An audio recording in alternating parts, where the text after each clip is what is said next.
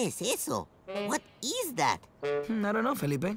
Where's Mrs. Portillo? Maybe she didn't hear my knock. Mrs. Portillo! What is that?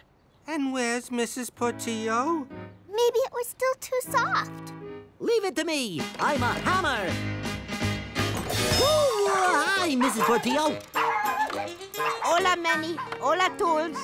Oh, hola, Mrs. Portillo. Lo siento. I'm sorry I made you wait. I just can't move very quickly on these crutches.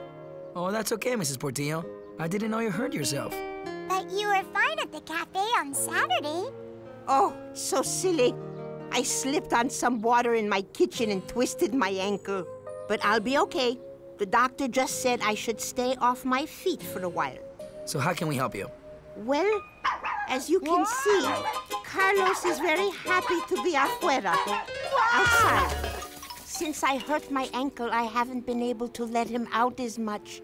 It's hard for me to get up. So, I've been resting here on my couch watching my telenovelas, my soap operas, and it's been fine for me and Maurice. But not for Carlos. He's been scratching on the walls by the doors because he wants to go afuera, outside.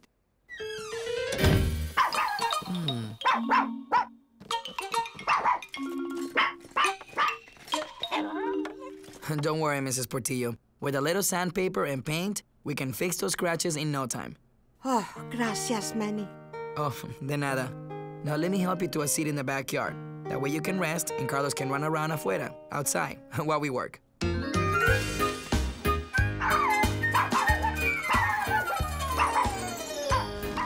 All done, Mrs. Portillo. I can't believe you finished already. Oh, it was no problem at all. Vamos, Mrs. Portillo. We'll show you what we did. See? It's good as new. Oh, it's better than new. And you should see the front door. I did excellent work there. Yeah, we all did excellent work there. Oh, see, it is wonderful work. But I need to sit down. Of course, Mrs. Portillo.